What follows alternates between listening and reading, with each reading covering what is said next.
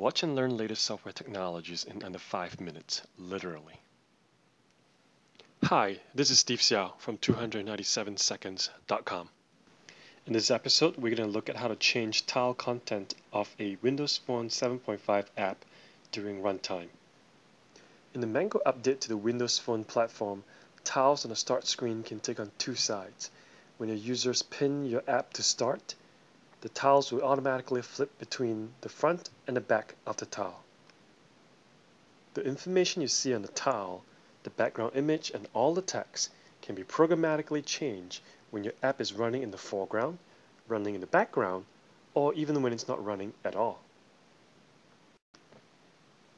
In this video, we're going to look at how to change the information on the tile during runtime, that is, when the app is running in the foreground. Before I show you how this is done, you will need Visual Studio 2010 and the latest Windows Phone SDK 7.1 if you want to try this out for yourself. Let's get started. Here we have opened up the main page of a simple app that already has some preset title and content for the front and the back of the tile. We're going to put a button on the main page, resize it, and call it New Siding. Next, we're going to wire up the button to change the information on the tile during runtime when it's pressed. The first step is to add a using statement to the Microsoft.phone.shell namespace.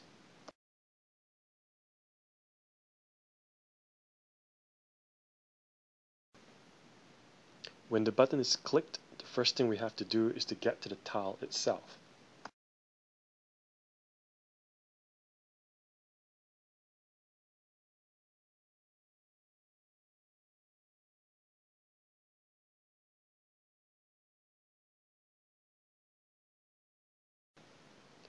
Here you'll see a dot first, which is the application tile. Remember that you may have secondary tiles, which we'll cover next time. The next step is to set the new information in the standard tile data type.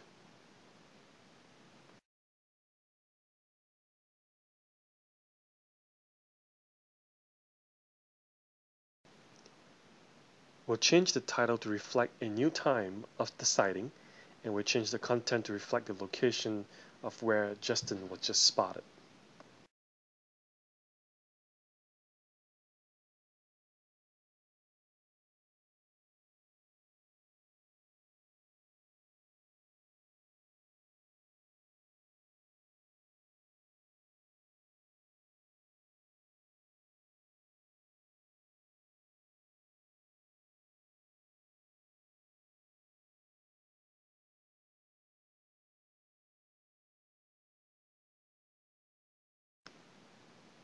With the tile and the tile data, we can go ahead and trigger an update.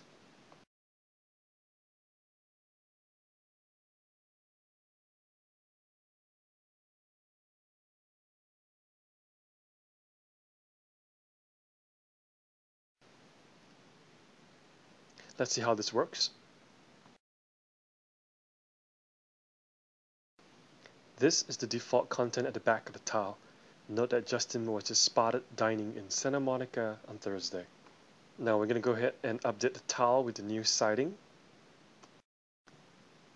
Now we see that he was just spotted jogging on the beach at 6:30 on Friday. Now let's go stalk Justin Bieber.